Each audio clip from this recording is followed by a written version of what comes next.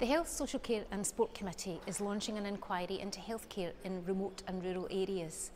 And this is your opportunity to tell the committee your views on what we should focus on. Whether you have accessed or tried to access healthcare services in remote or rural areas, we want to hear about your experiences of these services. We're also keen to hear from the many staff who work or who have worked in rural and remote healthcare and what they think is or is not working in the sector.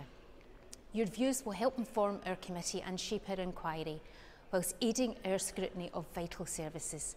So please let us know what you think.